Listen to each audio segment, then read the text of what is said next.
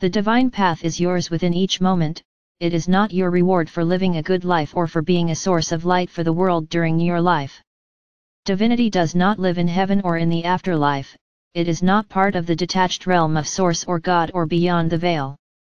You are a divine being who has chosen to enter the limitation of humanity and then integrate your divinity within your humanity to become a fully integrated expression of God as human.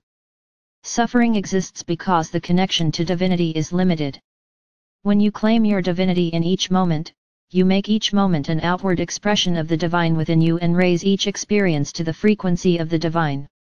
Your divinity does not require holiness, it is an expression of the wholeness of your being, human and spiritual, and has nothing to do with religion or worthiness.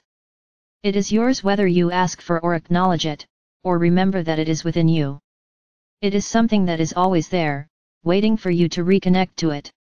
When you acknowledge your divinity, you remember that you are of God and are equal to God, and you bring that energy into each moment.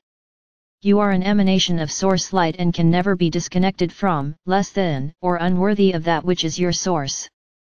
There is no payment, suffering, or waiting required for your source connection.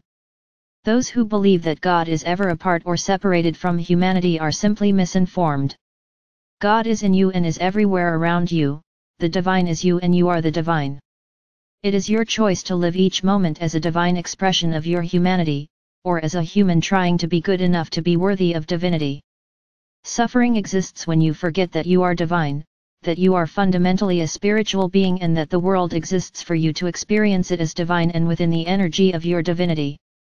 You choose difficult, challenging, and painful life experiences which you try, within your humanity, to transform so they are worthy of divinity, rather than claiming your divinity in each moment so that every aspect of your life resonates at the frequency of divinity. Then everything you choose has an experience of divinity, which is part of your soul mission and ascension path. When you claim your divinity in each moment, you lead with your divinity and bring that energy into the world. The world needs your divinity, not your humanity. It does not need more suffering. It needs sources of divine transformation. You become this source when you claim your divinity in each moment. The highest expression of your energy is the integration of human and divine, of spirit and human, which is the full expression of heaven on earth. When you live as a divine being, you express your divinity in everything that you do and invite the co-creative partnership of the universe in everything. That is an affirmation of your faith, your connection to Source, and your willingness to reclaim your divinity and live your life as a spiritual being in control of your reality, willing to experience the world in the way that you choose. Remember your divinity to you by remembering that you are divine and claim your divinity in each moment.